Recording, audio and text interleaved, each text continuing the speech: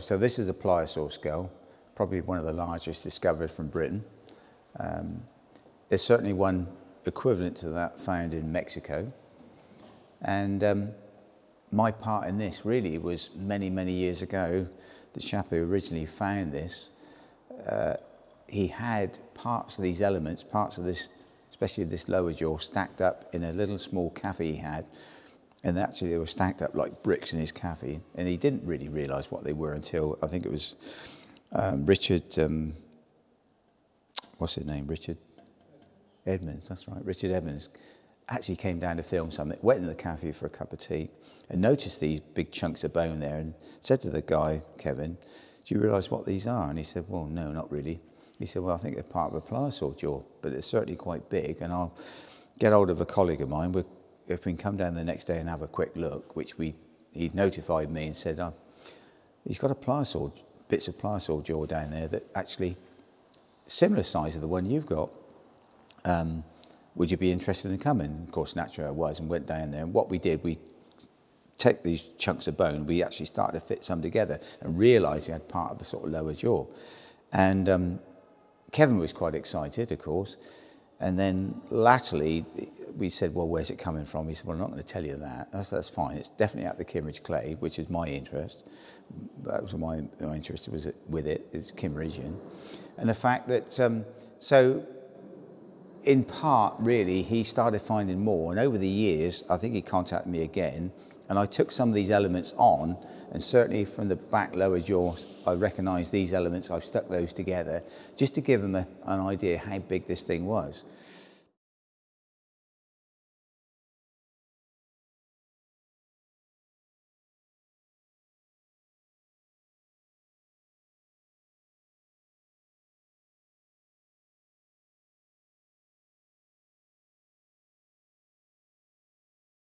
So we stuck these things back together again, and I guess he must have found a lot more material after that. And then we got another message back that he'd been to the Natural History Museum, and they noted they weren't that interested at this stage because, again, it's only chunks of bone. It's not like you see here now. And he got back to us and said the Natural History Museum had recommended me as a link to actually give him some advice on this thing, which I was quite happy to do. And he said, look, I'll be brutally frank and honest with you. I'm quite happy to show you where this thing's come from. So I thought, that's great, that's really nice. So we went down one summer's evening, I think, and went down with a couple of friends of mine. And he took us to this section where it came from. And he said, it's from here. But he said it's solid rock. And he didn't actually realise that what he was collecting was from a landslip. And of course, as this Kimmeridge clay slid down the cliff, deposited stuff all over the beach. So that's where he was finding this material. And so I said, look, it's from the Kimmeridgian. So follow me, come on, we'll walk up the cliff, which we did do. Just walked up, and there was the rest of it still stuck out the cliff. And we did an excavation that very day. In fact, we got the photographs, or that very evening, and big chunks of bone, massive, great chunks of bone were still in situ. We couldn't do a lot with it. We found a couple of teeth as well.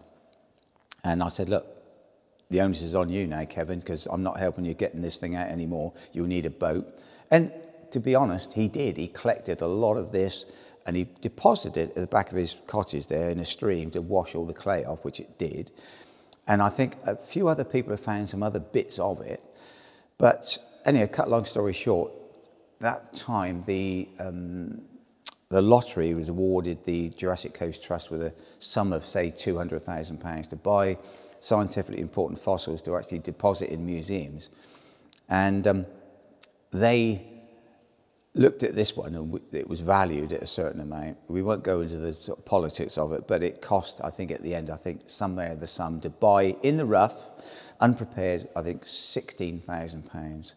And I think to prep it, to get it to this level, was certainly probably not including the mount, which is quite a considerable cost. I think it was about £36,000 to prep it to this level. And what it shows you is really well-preserved sort of skull and mandible. Unfortunately, we think the tip of the symphysis, the lower jaw symphysis, probably fell out many, many years ago, and it's gone. We don't think it's there. Because certainly that was the front of the sort of cliff where this was going back into the back of the cliff. So certainly that came out many, many years ago. As for a new species, well, that's sort of debatable. Its size is great.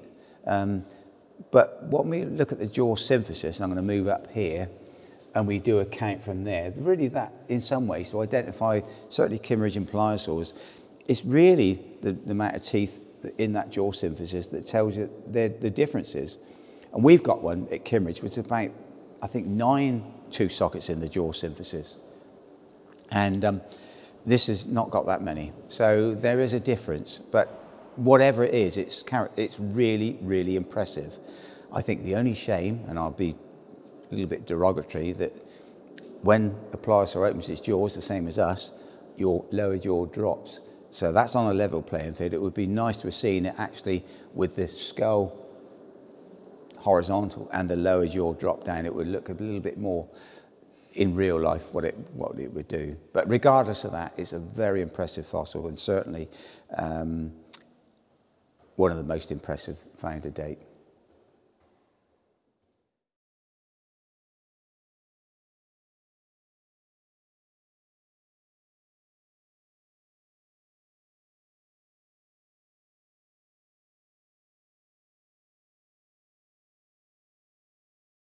So Pliosaurs, their feeding strategies, well, look at it, it's huge. So it's top of the food chain.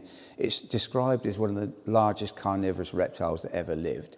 Now, this is a 2.4 metre long skull. It's certainly not the biggest.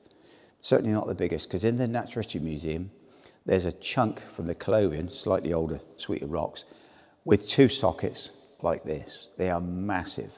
And there are, from the Kimmeridge clay, tooth crowns, okay, which are snapped off, the point of the tooth snapped off, but the base of them are this big, so there's some really big Pliosaurs out there, and certainly the teeth that we find certainly wouldn't fit in any of these sockets. So, but they're rare. So they're, being the top of the food chain, they don't swim in shoals, they're probably solitary hunters, okay? So the fossil record, especially in Britain, is not that great. In the Clovian, they've found, well, actually probably complete Pliosaur skull and a lot of the skeleton, but unfortunately that's gone to Germany, believe it or not. It's in Stuttgart, I think. So this is the only displayed Kimmeridgian skull we've got. We've got the mandible, but there are other specimens locked away in the reserve collections of the Natural History Museum of nearly comparable size to this that actually were once in the Dorset County Museum, but because of their scientific value, they were transferred up to the Natural History Museum, which is something I don't think we would do now. Okay, but certainly we've got bones from the Kimmeridgian period with big bite marks from these Pliosaurs impressed into the recess of the bone, and they're very impressive. So we know full well that they were opportunist feeders taken live and probably dead prey.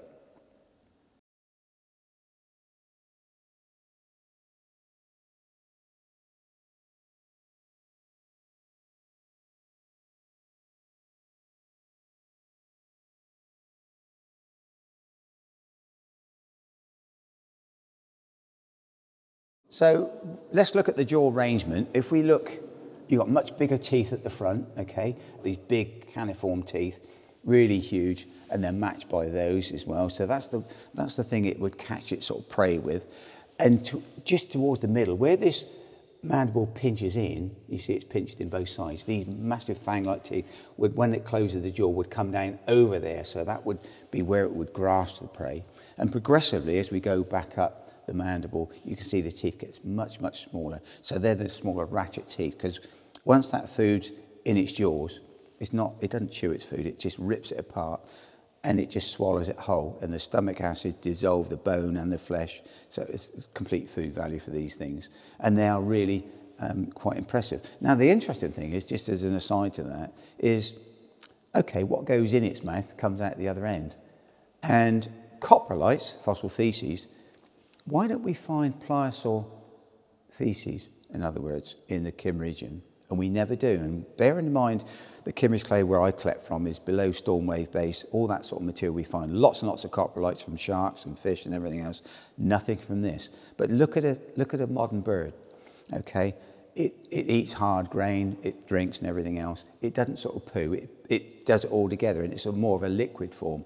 And we think, because they're digesting all the bone and flesh, or I think, that it comes out as more of a liquid, and we don't find the coprolites from these large reptiles. It's interesting.